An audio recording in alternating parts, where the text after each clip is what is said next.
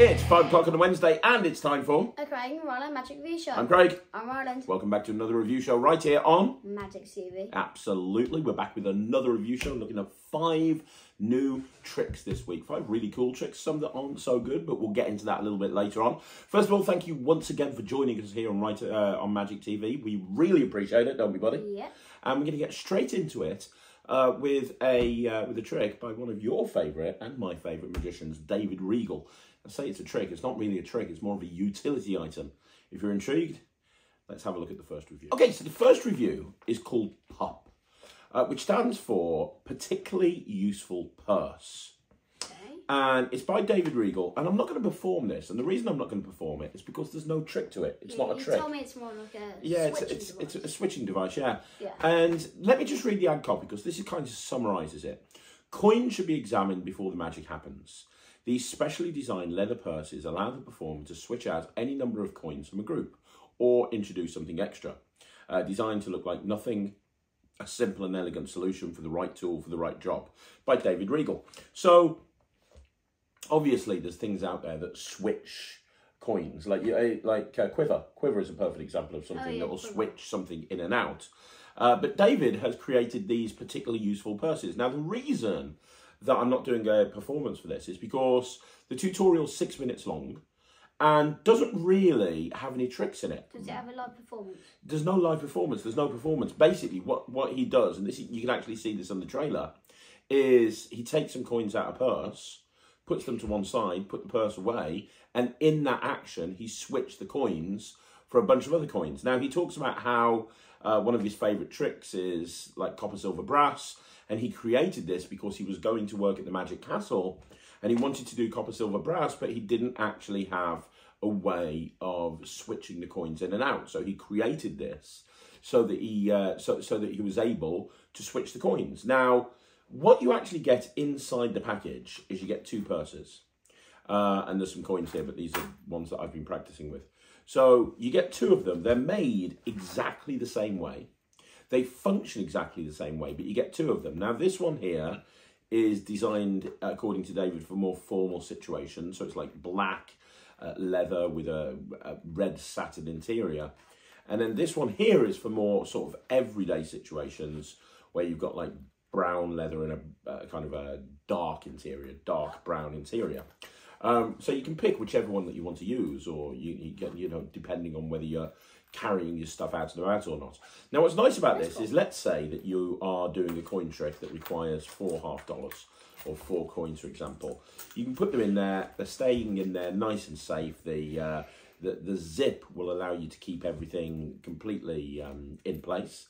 And then using the gimmick that is, I say it's a gimmick, you could examine this and it doesn't look like it's gimmicked. But using, I don't know, let's call it the holdout.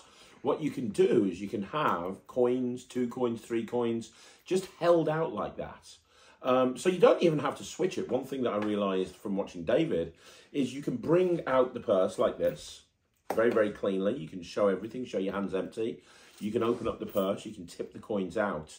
And in that action right there, the coins can be examined, and now I can switch in an extra coin if I want to.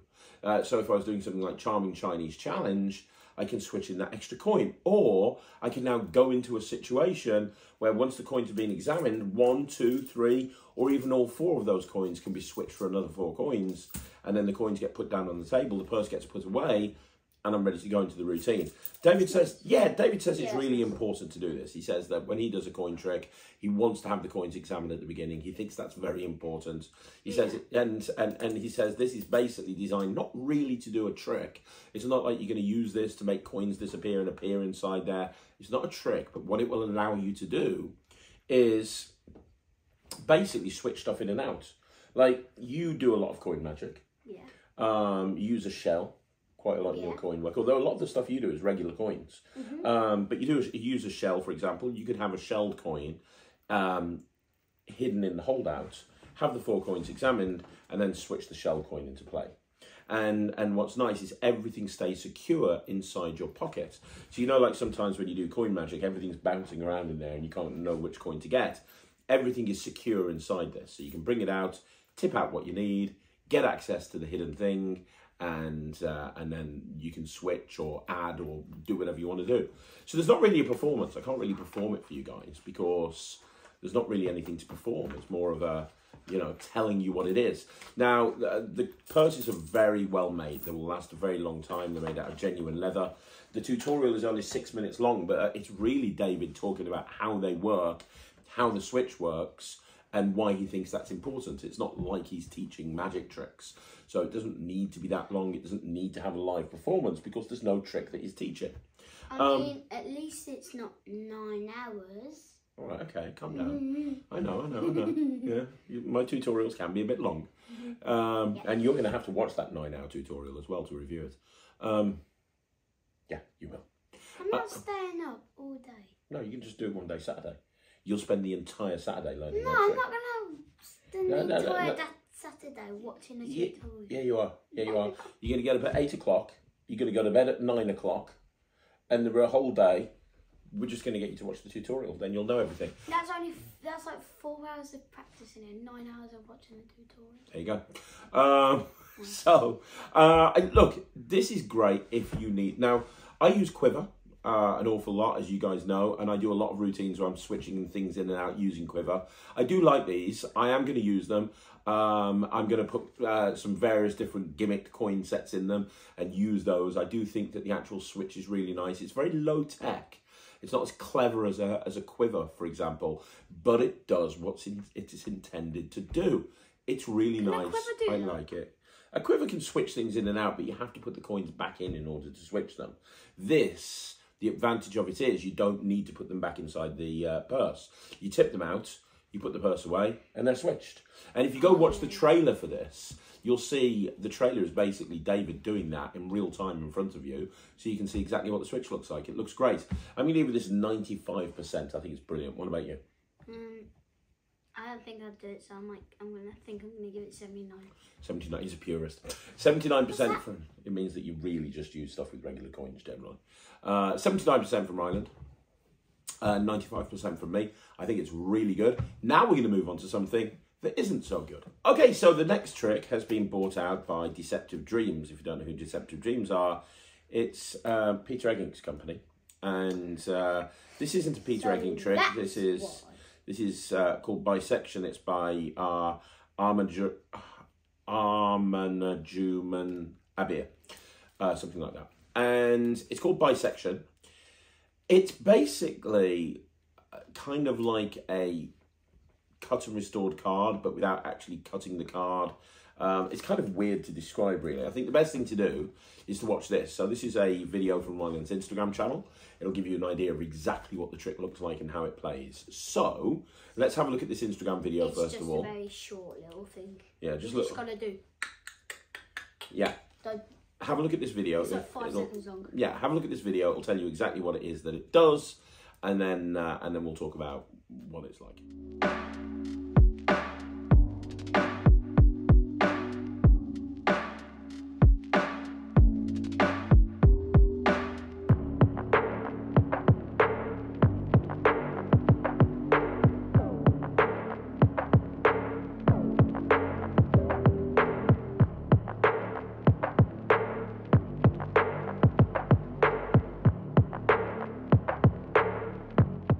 Okay, so that was Bisection. I mean, you saw what it was. So you have a card picked, you would have it signed, and then you would take it, you'd put that little piece of cardboard with the scissors on it, pretend to cut through it, and then you can move the card to one side, and then it moves back, and then you take the thing off, and you're done.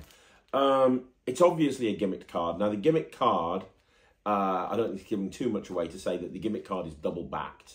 So what that means is that you can have it on top of the deck, you can have the card picked, you can have the card signed, and by doing a double lift, you can actually get this gimmick card into play. For some reason, I thought a double lift was called a double decker then. No. So it's very easy to get the card into play, which is good, because they're going to have any card, they're going to sign it, and that card's going to come into play. Then this is where the issues happen from my point of view. So first of all, once you've got the gimmick card in play, you can't show it on either side. You can only just show it from the one side. So when you put this piece of cardboard on and you pretend to cut and you pull it over, it looks impossible. I mean, the visual is actually quite good. But you can't show it on all sides at that point. You have to hold a very tight grip at that point once it's been sort of separated. And then when it comes back, it's meant to come back like kind of all the way itself. It doesn't, does it? It goes back part of the way, and then you kind of have to push it with your finger the rest of the way. You have to just go. And then you can take the thing off, and you're left with the card. Now, the card is very gimmicked. They can't touch it. They can't go anywhere near it. And therein, for me, lies one of the big problems. This is a trick that people will want to examine. Oh, they'll want to examine it. When they see that, they're going to want to examine it. And there's no talk on how to actually have it examined, because the only way, really, to have it examined is to pick up the deck, put the card back on the deck, I was about to say, do a double turnover. I was about to say, you could use that purse, but no, Well, it's a coin purse. No. You just do a double turnover and you give the signed card back. Or pick up the deck, take the card and do a top change. The problem is, that's exactly the wrong time to do the switch. Yeah. Because the heat is on the card. It's the thing with tricks. Sometimes you just like do it. They're watching the card, and you just do it, and it's just like not the right moment to do it because they're focusing on that card. Like usually when you do a top change, it's just like yeah, and then you just like do it. It's done on the offbeat, yeah. It's on the offbeat. But when they're watching the card and you just do that, it's just the wrong time to do it. Yeah, everyone's going to be focusing on that trick right there. Everyone's going to be focusing on that card, and anything other than handing them that card back is going to look suspicious. Yeah, the thing I like with magic tricks is that they don't last like 5 seconds like this. Like some tricks, they can last 5 seconds, but they're really good. Like if usually, because it's not always like this, but usually if you have a very short like, trick, like 5 or 10 seconds, they don't have very many moments of magic. No. And you want them to have lots of moments of magic, just to make it look good. Yeah, exactly. And this is over very, very quickly, and there's only one moment of magic. It's just when you're like, yeah, watch this. And I really do think that the fact that you can't show it completely when it's separated. You can't like turn it over. And then the other thing is, we're not going to say what, but this uses a certain type of substance that's prone to breaking. And the trailer, or the tutorial, sorry, does not actually show you how to fix it. And I bet you it doesn't come with spares. It doesn't come with spares. It doesn't tell you how to fix it. And you're putting pressure on this certain substance. So at some point Is there a substance? I'm not trying to say what it is. You know exactly what I'm talking about. Yeah. That's what I'm saying. It puts pressure on this thing. Some people would gimmick. probably know what we're talking about. Yeah, but we're being vague. And I think it will break, and when it does, the only way to fix it is to get another one, because they've not told you how to actually fix it.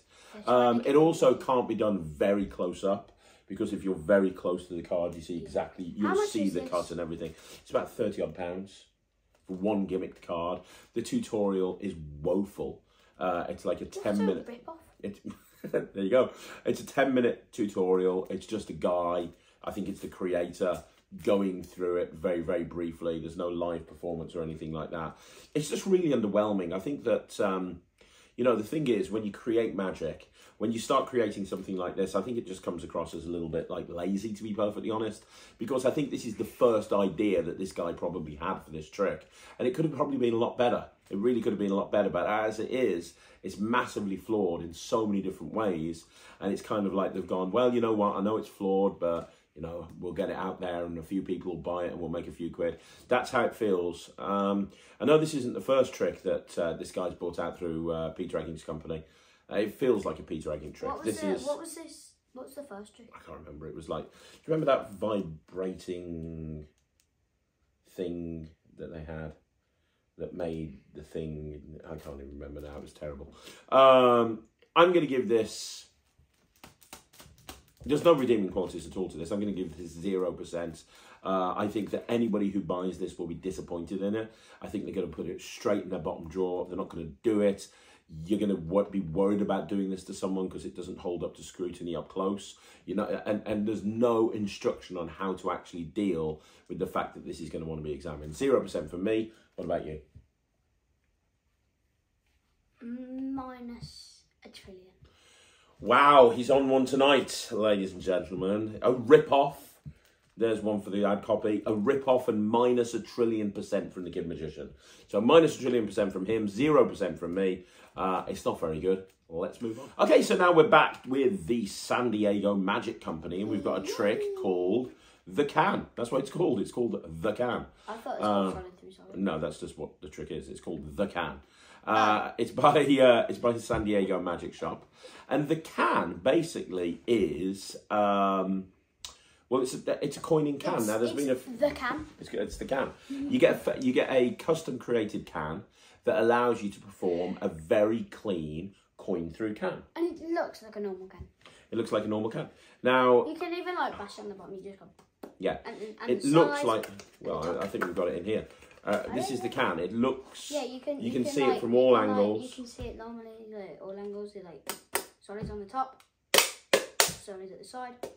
Yeah, it looks like a can that's just been opened up and the stuff's been tipped out. So if you're performing at a barbecue or you're performing outside or something, you could just put that to one side. And then say, oh, can you show me a trick? Exactly. Yeah, I've got this can. I think it's kind of a weird thing to carry around with you to a gig. Hi, my name's Craig. I'm the magician. How you doing? I've got an empty can here. Let me show you a miracle. But you could do, I suppose. But it does look just like a normal can.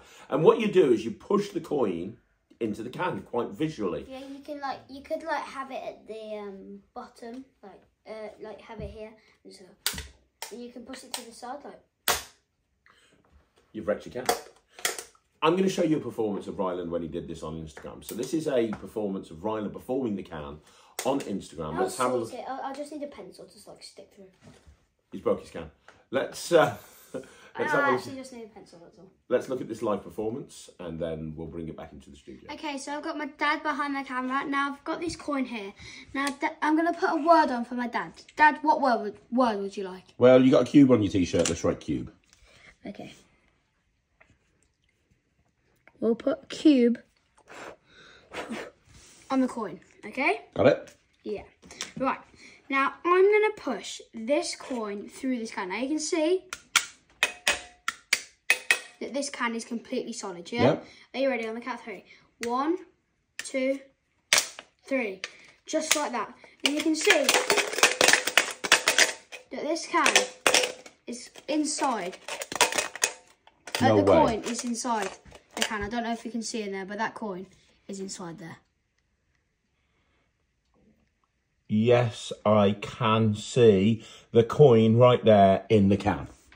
That's cool, right? So that was a performance of the can. Now, we used $50 in that performance because we wanted it. It was for Instagram. We weren't planning on taking the coin out. We weren't going to do a ton. But in the tutorial, they suggest using a small coin, like a 5p or a dime, having it signed, pushing it into the can.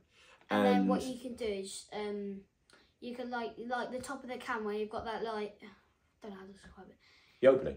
Yeah, the opening where it's like that at the top. Yeah. Like that.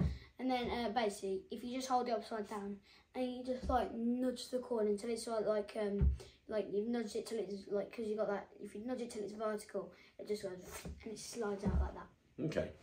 So let me ask you a question. Or if it's a 5p, they're so small, it would just literally, you just go like that and it would probably just come out straight away. So I know you like this and you watched the tutorial and focused on the tutorial. So let me ask you a couple of questions. Now, first of all, your problem with the previous trick was that it can't be examined. Don't you think that's an issue with this one? Or do you think the fact that it can be shown so freely?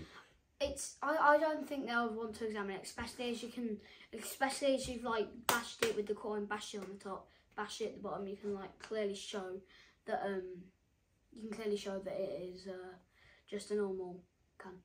Okay. Well, you can clearly show that so it looks like a normal can.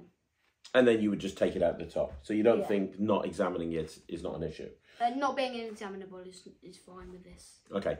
And you would... So where would you consider yourself performing this? Where would you do this? Oh, I think I'll do it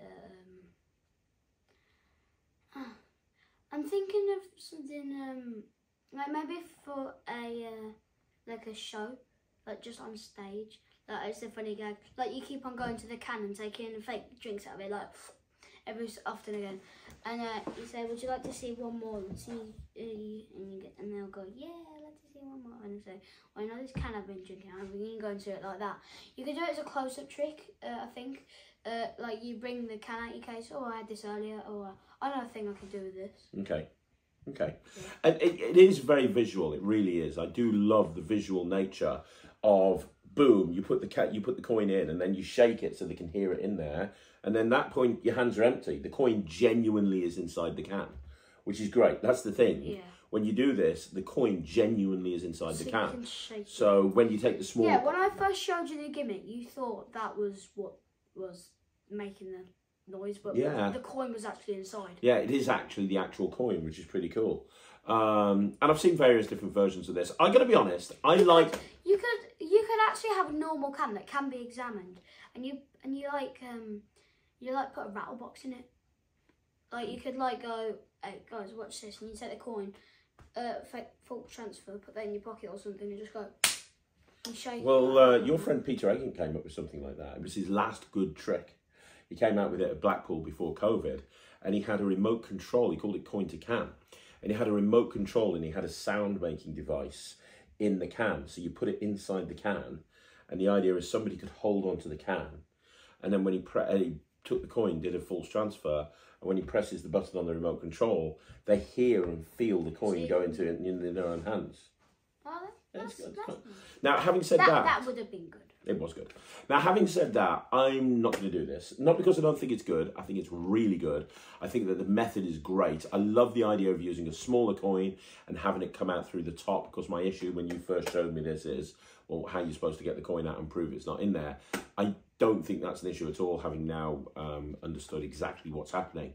My issue with this isn't really an issue. It's just the fact that I do a trick called Sinful by Wayne Houchin. Now, you've never seen Sinful. It was performed by Chris Angel in his TV show. And you can literally borrow any can, but it's unopened. It's a real can. You can have an unopened can. You can take the coin, you can take the can, you do this, and the coin goes in the can. You show your hands empty, you show the can all the way around, you get them to listen, and they can hear the coin inside the can.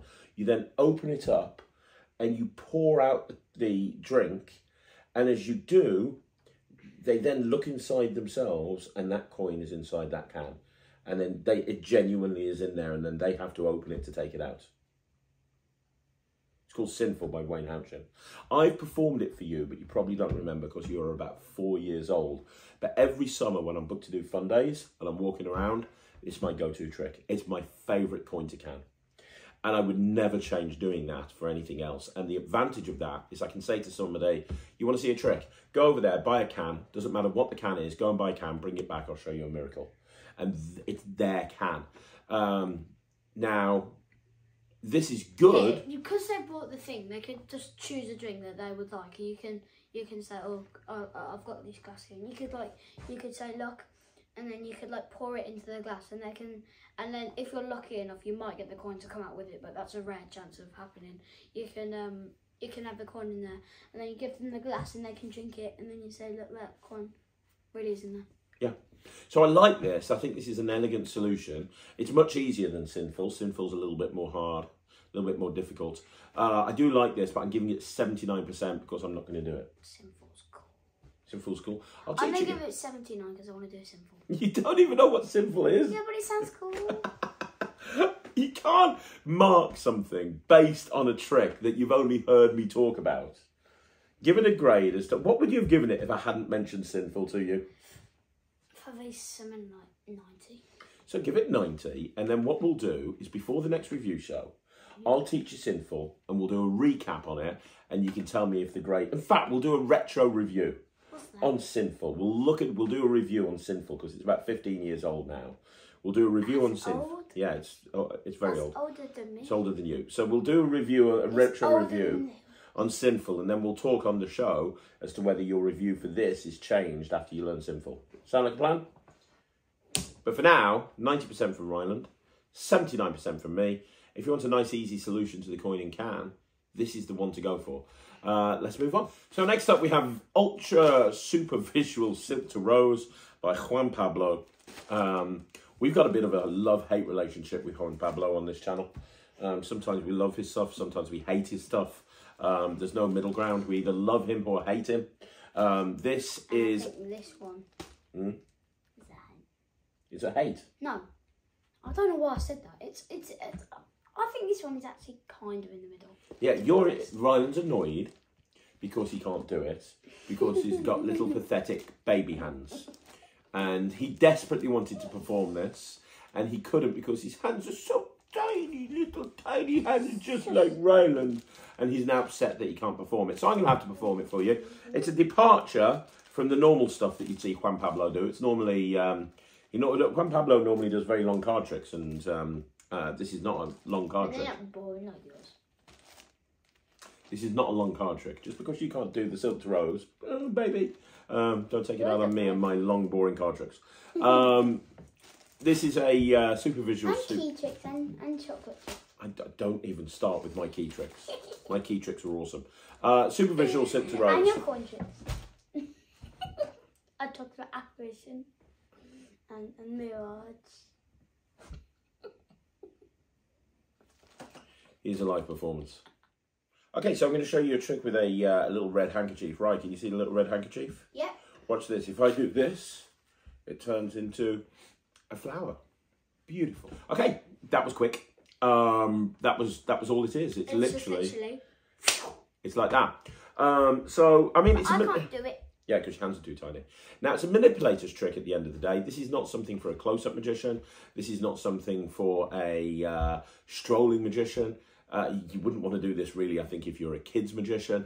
This is really designed for a stage manipulator, a stage performer. It's the sort of trick that is designed for you because you do a lot of manipulation on stage. You do multiplying balls, you're making coins appear, you're producing canes. If we could get those orange multiplying balls or some red multiplying balls, we could, at the end, we can turn a ball into, we could turn when I've got bigger hands and my hands go, we could turn a ball into silk and the silk into rose. There you go.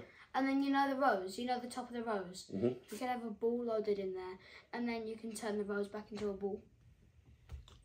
You're going to win FISM one year with a manipulation act, I'm telling you right now. Yes, so it's a manipulator's trick. It's really cool. You know, the stage, if you're a stage performer, it's great.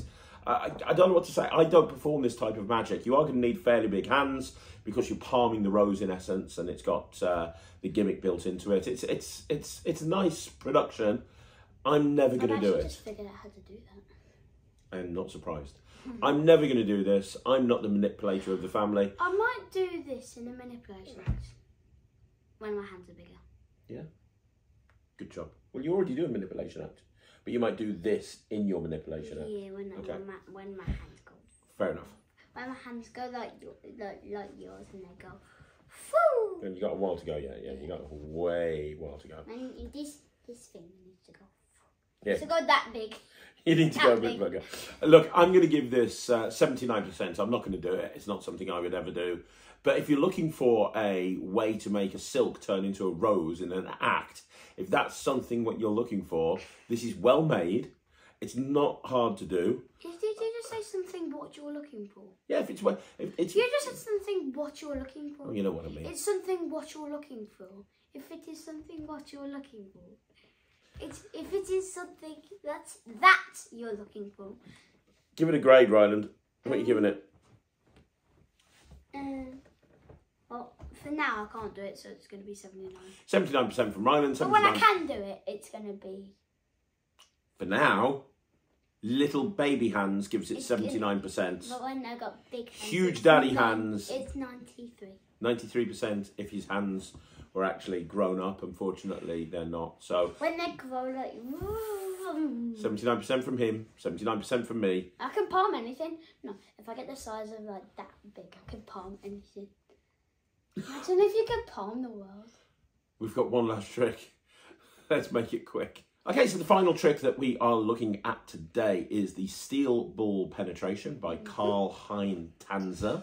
Now, the only place we've found that you can get this from at the moment is Nate Kranzo's Magic Stop. So if you want to go and learn this and buy this, it's from Kranzo Magic. Can you get a second one for me? This is yours. Oh, good. Yes, this is yours. Are you going to get a second one for you? Very possibly. I very much like this. It's a very cool trick. Little ball bearings. Yeah, right. I love playing with ball bearings. The noise they make when you drop them on the wooden floor. They're great, aren't they? Now, if you haven't seen this, Ryland's going to show you a performance now that he filmed for Instagram. Let's have a look at this performance that Ryland did for Instagram, and then after that, we'll talk about the pros and cons and what's so good about it. Okay, so I've got a few things. I've got a pack of cards, a little ball bearing, a little plate with some holes in it, and a glass.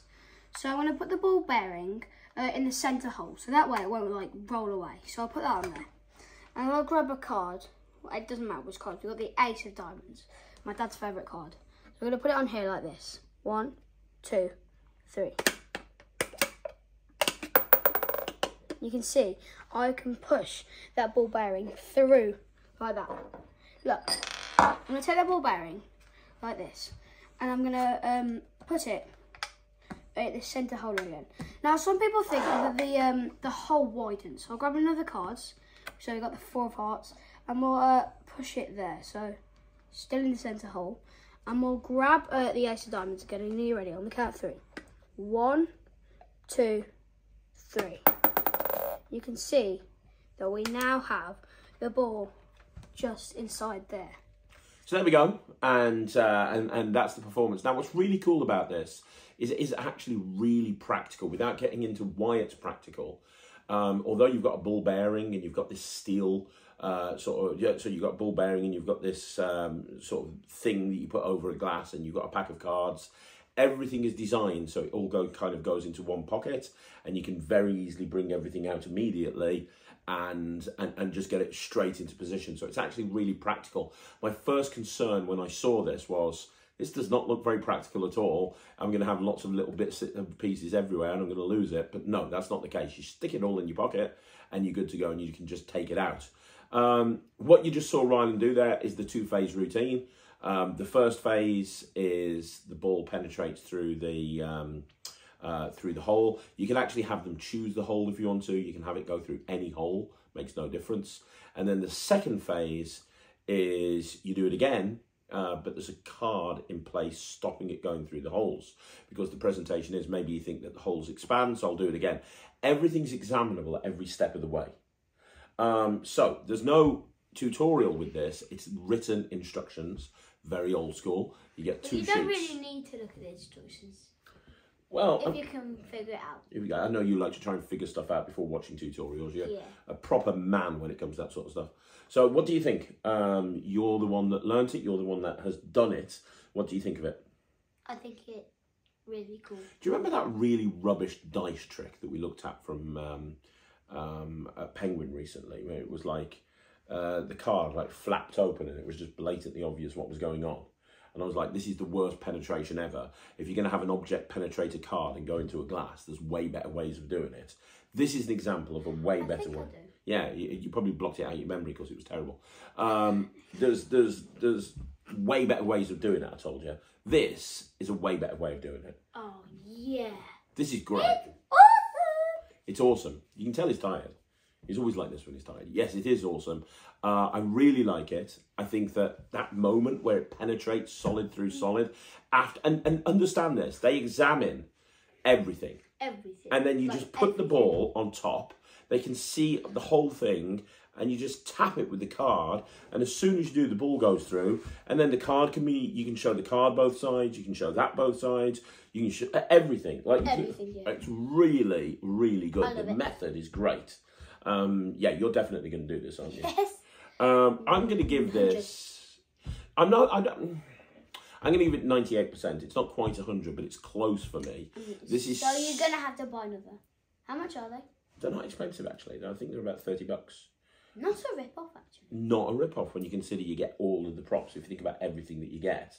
And it's very easy to do. Everything but one card. Yeah. For the second phase. Yeah, well, you just need to get one card. Or you can throw it into a deck one of normal cards. playing card, or you can buy a deck of cards. Yeah. But yeah. You just like grab a card off yourself. You go. Well, you read the whole thing and then showed it me, and I think you learnt it in about 5 minutes, didn't you? I think it was 2. 2 minutes. There you go. All you need to do is literally just do, and then you do it. Switch and then down. I know how the trick works, and I have no idea what this is that he's pointing out. No, you do this. You put it on. You start it across. Put it on the glass. You fill up with the card, the ball bearing falls through. You do the thing, you put it on, you do it there, you put it on, and then you put the card underneath, and then you do that, and then it falls through again. And then it's all examinable. Yeah. And it's an instant reset. They can look. Well, they can't look at from every. Not every angle, but most angles. Yeah, it's very, very clean. If you're looking from down here, you might see something. So don't perform it on a 2-year-old, although a 2-year-old's probably less concerned about the trick and more concerned about eating dirt, really. That's what you used to do at the age of 2. You used to eat dirt in the... What? You ate a worm once. You ate a worm when you were 2. You ate a worm. I stopped you. You'd half eaten the worm. It's disgusting. I did what? You ate the worm. Half a worm. I did what? You ate half a worm. No, I didn't. Yeah, you did. No, I didn't. Yes, you did. No, I didn't. Can you remember when you were 2? I do. I was there. No. You ate half a worm. No, I did not. You did. You ate dirt. I didn't. You always ate dirt, and then you ate a worm. Half a worm. I didn't eat a worm. You did. I didn't eat a worm. We're going to wrap this up now. That Nobody must be cares disgusting. about your worm-eating abilities. I didn't eat a worm. You ate a worm. I didn't eat a worm. When did I ever eat a worm? When you were 2. Didn't. You ate a worm. Didn't. You ate a worm. Didn't. Shut up, Emmy Dad. Didn't eat a flipping worm. Yes, you ate a worm. I did not eat Look, a worm. you ate a worm. Can we wrap this up? No. 'Cause I didn't Go eat and a do the worm. bouncy thing. That's another review show in the bag. Get over it. There's no visho in the bag. Oi. There's no visho in the bag. Ouch. There's no visho in the Oh, told you even there. That is another review show in the bag. Thank you once. in the bag. Ouch. No, that's another visho in the bag. Stop it In the now. bag. That is another review show in the bag. Thank you once again for joining me right here on Magic TV. Now, don't forget, you want to see more videos like this, like the video, subscribe to the channel, leave a comment down below. If you want to follow Ryland on Instagram or YouTube or Facebook, go to Ryland the Kid Magician. We'll be back again next week with another review show. Also, Ryland, tell them where you can learn from the net tricks. www. Who cares? www.thenettricks.cookies. It's .com. We'll see you again We'll see you again next week. Say bye, Ryland. Cookie. Goodbye. See you later. Cookie bye.